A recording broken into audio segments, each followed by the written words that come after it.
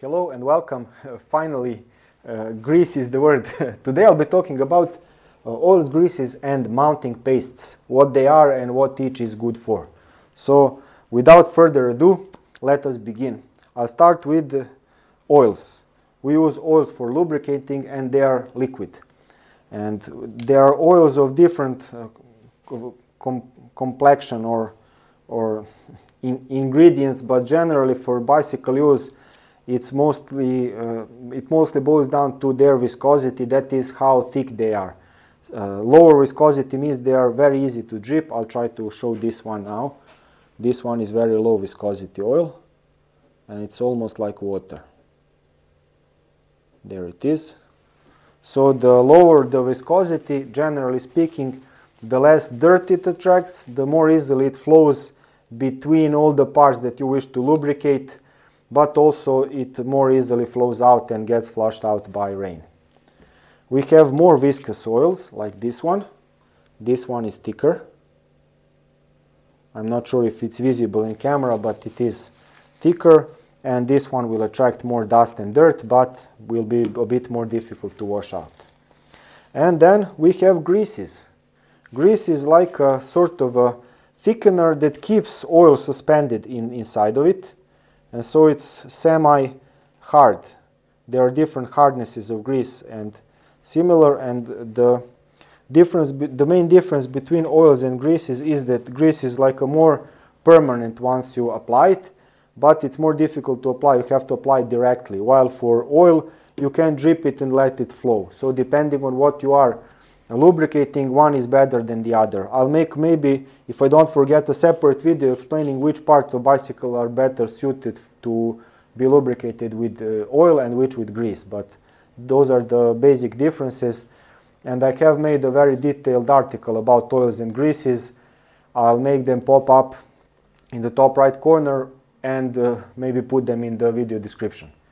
Now about mounting pastes. What mounting pastes are? They are often called anti-seize pastes, but it's not the same. Those are two properties.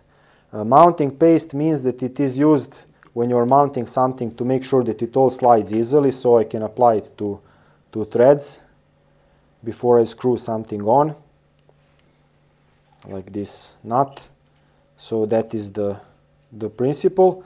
And many, but not all, mounting pastes also have the property to provide anti-seize properties, and that is to prevent parts from getting stuck or rusted together, either through galvanic corrosion or otherwise. How it achieves that is by having some small hard particles suspended in a mixture of basically grease and some other parts. And those parts that are suspended will remain even when all the oil held in the grease and in that mixture gets dripped out over months or years, and that allows it, those particles are very soft, and when they are left there, they provide some, how do I say, they prevent water from entering, so it's more difficult for us to start starting or galvanic corrosion. They also provide a bit of insulation to prevent galvanic corrosion, and they make it easier to unscrew because they are softer than steel, and that allows it, when you need to unscrew something, to easily unscrew it. For example, there are different types of mounting and anti-seize pastes.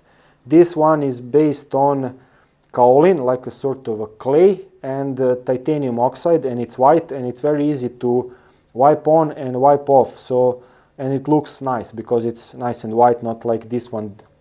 So that's why I prefer it. And other properties are not really important when we talk about bicycles, because there we don't face any huge amounts of torque, pressure or temperature or anything. So whichever mounting paste you like, it's generally good as long as it's of good quality. I also have a detailed article about mounting pastes. If I don't forget, I'll make it pop up in your top right corner. Now this one is called copper grease often. It's also anti-seize mounting paste, and it's a lot more difficult to wipe off.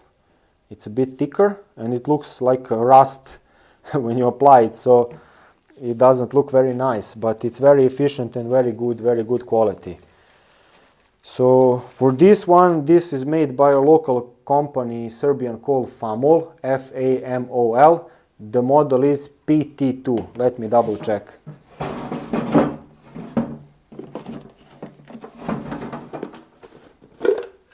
Here it is, Famol PT. I'm not sure if it's available abroad, and I'm not sure what the equivalent is, but this one's worked very well for me. And it's mounting pastes are more expensive than greases.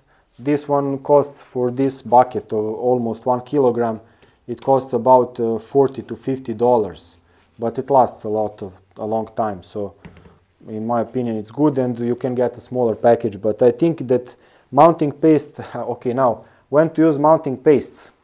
Mounting paste should be used whenever you are screwing something in, mounting something.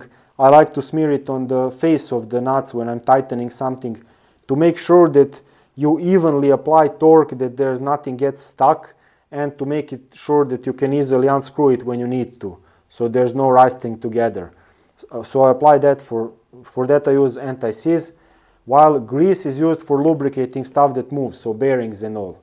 You should never use anti-seize on bearings, just like you should not use grease instead of mounting paste for mounting bolts, seat posts, stems, and so on.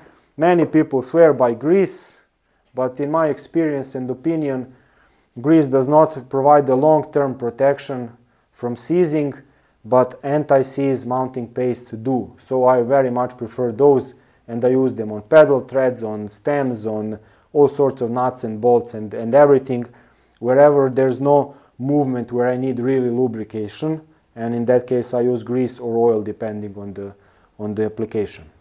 So that's it. Finally a video, hope a short one, explaining what I'm using. And thank you very much for watching. Cheers. I almost forgot WD-40. Company WD-40 makes a huge range of different lubricants.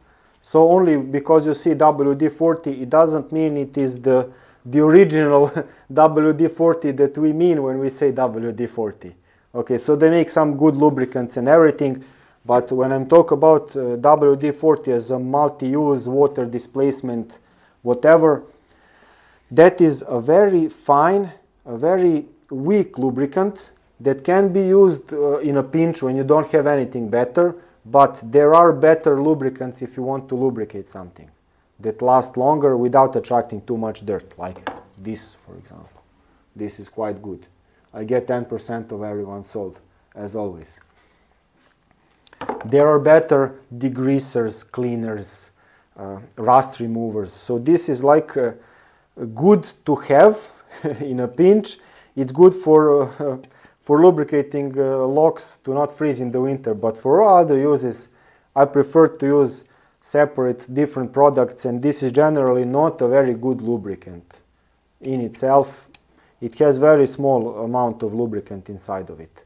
So that's a common mistake, and I almost forgot to mention that. It's a brilliant thing to have. I use it a lot, but not as a lubricant whenever I can use a proper lubricant. It's just a good thing to have in your toolbox. So I hope I've explained properly. So now it's finally it. Thank you very much. Cheers.